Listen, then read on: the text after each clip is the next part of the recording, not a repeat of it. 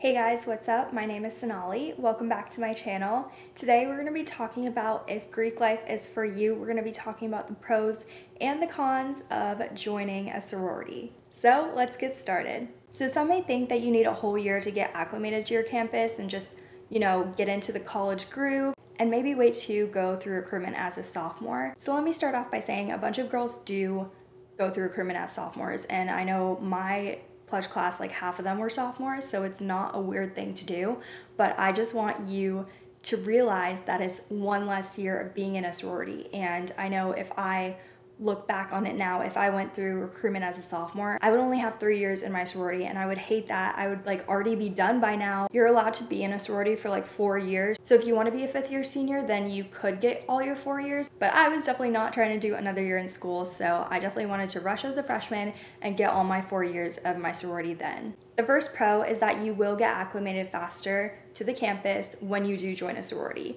And that might sound crazy, but if you actually think about it, there's so many older girls in that sorority that can help you with your classes and which ones to take and help you get around campus and maybe tell you shortcuts to get to that one specific class. There's about 200 or so girls that can give you advice, and that's been at that campus up to 4 years. So they definitely have a lot of experience that they can share with you. And if you wait to join a sorority, maybe your sophomore or junior year, you kind of have to figure out the campus and college on your own, which is awesome if you're independent. But for me, I'm super not independent at all. So it was just so helpful having so many people to help you throughout your first year. The first con is that it is a lot to deal with, especially if you aren't doing a summer session and you're going straight to fall.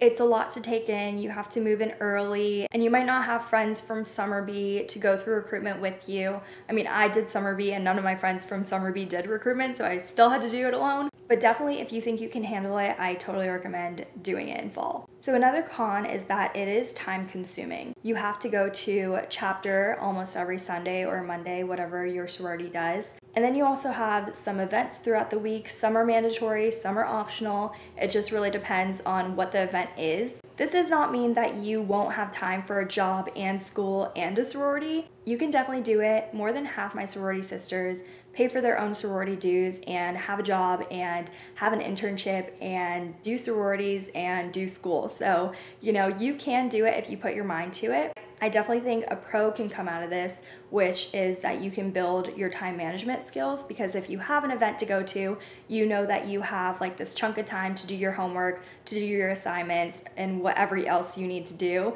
I know for me personally, I actually do better when I'm busy and when I have things to do, because when I'm just chilling in bed, I'm just get lazier and lazier and start putting things off to do for the next day. So I definitely recommend getting a planner or getting a Google Calendar app or something like that, so you can plan out your day accordingly to the event that you have to go to or the mandatory meeting that you have to go to. So another pro is that you can gain so many opportunities from organizations like this by networking. We have events with people who have graduated that have already gotten jobs in maybe the field you're looking at, or maybe something that you are interested in that you want to find out more about. So you can definitely talk to alum at these events and maybe get internships and jobs. I know my sorority has a Facebook page with all of the alum, and they always post internships and job opportunities in there. So all of my sisters definitely take advantage of all those opportunities. This next one is a pro/con, I would say. It's just what you put in is what you get out of it. So if you go to all of these events, if you go to all of these meetings,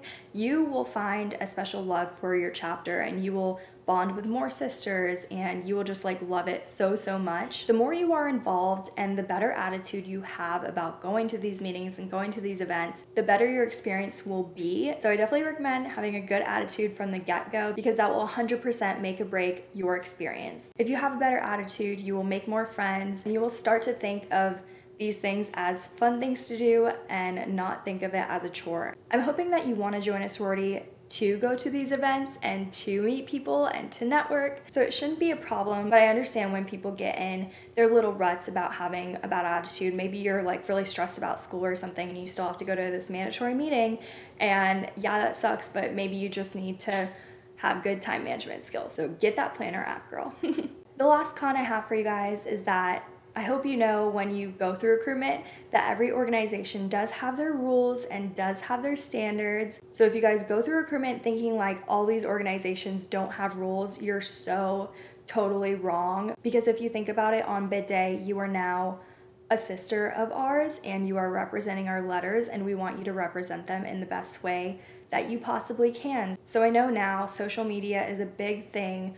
You know, if you're underage, you obviously can't post things with alcohol because you're underage. We are an organization, and even if you don't have, you know, the letters in that picture, they're definitely in your bio. So it's the same kind of deal. Everyone knows that you are that organization. It's really just in your best interest, and this actually turns into a pro as well. Rules are good for the soul. It's definitely going to develop you into a lady on social media because you will be portrayed as classy, and you'll get a job easier if you don't have crazy social media. So it's definitely in your best interest, like I said. So just try to keep your social media as clean as possible. So that's it on my pros and cons. I hope you guys enjoyed this video. If you guys are already in a sorority, definitely comment down some pros and cons that people can read throughout the comments and maybe get more of a gist for Greek life. Don't forget to check out my How to Sorority playlist. I have so many videos with vlogs and just videos to help prepare you for recruitment.